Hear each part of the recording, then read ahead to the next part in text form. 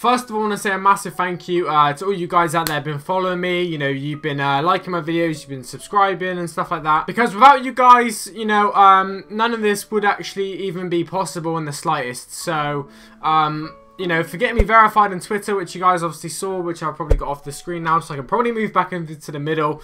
Without you guys, obviously, none of this would have been able to happen, and I am genuinely really grateful from the bottom of my heart that everything I've achieved so far.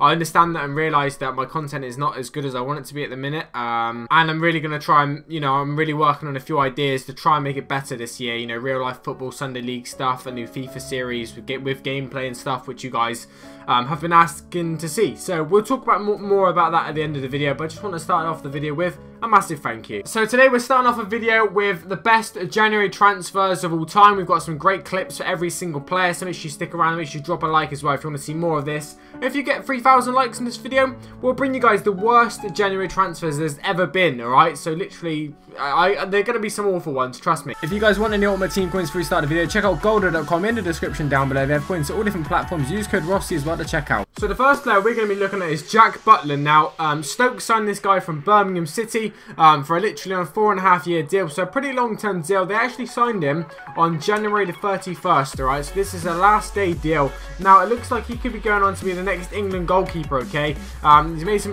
like appearances for England and stuff already. Been through all the different England under 16, 17, 18s, 19s, 20, 21s, you name it, he's been there. But he looks like he's going to be the next England goalkeeper. So you got to say that's probably one of the best January transfers, right? If you're going to be the next best goal, you know, England goalie.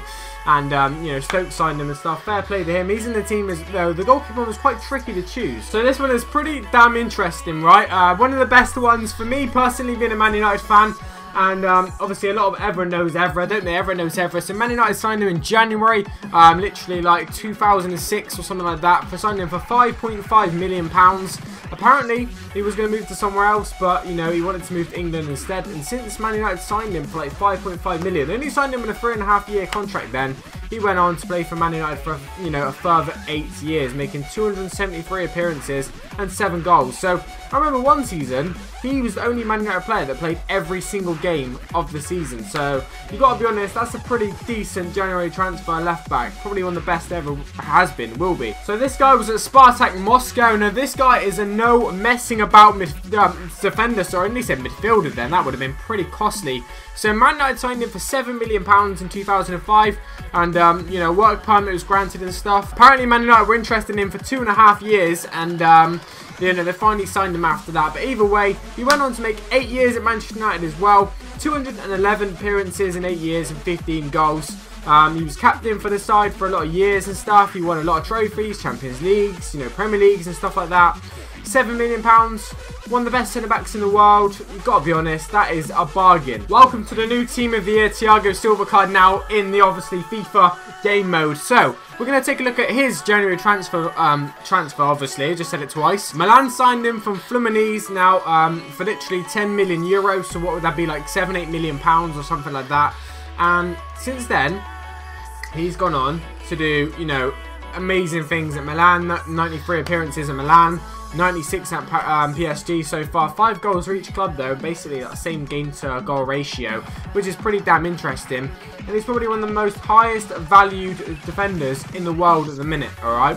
So we went from a €10 million to probably, I don't know, maybe like clubs these days are paying like 70 million for him. That's just how stupid it's got these days. But that has got to be one of the best, you know, money transfers, January transfers, surely. Lokomotiv Moscow, 54 appearances for them, 5 goals for them. But then we go to Chelsea, right, which he signed for. And this is Ivanovic, by the way, if you guys haven't worked out on the screen yet. The stuff he's done at Chelsea is literally amazing. So apparently, you know, Chelsea beat competition from Milan, Ajax, Juventus, Inter Milan and stuff, and apparently the transfer fee was undisclosed, but apparently they reckon it's about £9 million, and you know, it's incredible, right? It's incredible because the stuff he's gone on to achieve at Chelsea since then, for that short amount of money, is insane. Now I know form and whatever, he's dipped off a little bit recently and stuff like that, but you still can't take away the stuff he's won. Champions Leagues, Premier Leagues, 231 appearances, 21 goals. He's done it as centre back for them, he's done it for a right back, he's probably played left back for them. And for like £9 million, really, that is, I mean, in modern day football, that is one of the best signings. Who would have thought it, hey? Mahrez is one of the best January transfers ever, which some of you guys may not even know because, you know, you only really heard his name maybe this year or something, if you're just a genuine football fan and not too interested in Leicester or whatever. But a 24-year-old signed from Le Havre, I'm not sure you pronounce it, to Leicester in January 2014, which is 2 years ago now.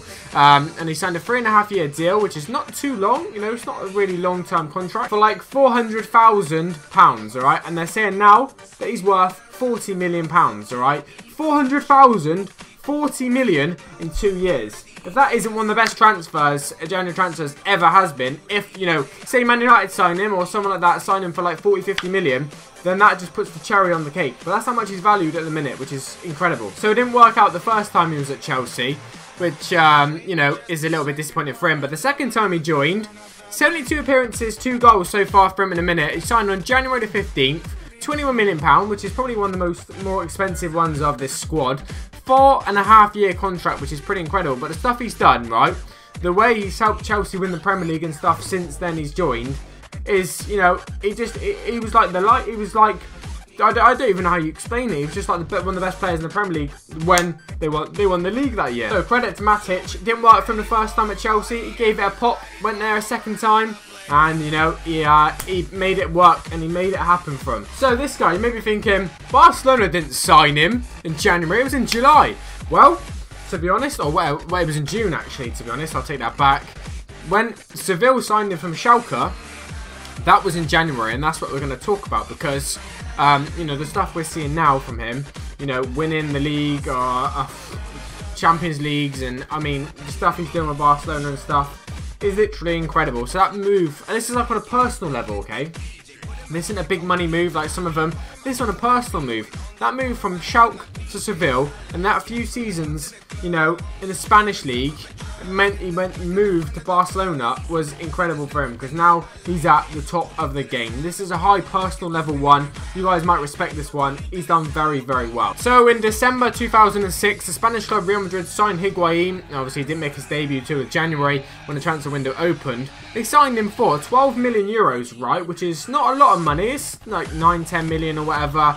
But, you know, the stuff he achieved at Real Madrid, we all know is pretty good. The stuff he's done for Argentina, we know is pretty good. You know, World Cup finals and stuff like that. But he's now, he went to Napoli, and they signed him for 40 million euros. So, went from 12 million to 40 million euros. So, that January transfer from River Plate to Real Madrid was a highly profitable one for another world-class player that's played at the absolute highest level. World Cup finals, Champions League finals, whatever. Real Madrid, Argentina, he's done it. Okay, so we've got Luis Suarez, you know, possibly the best striker in the world at the moment, right? We've got Luis Suarez. He went from Ajax to Liverpool.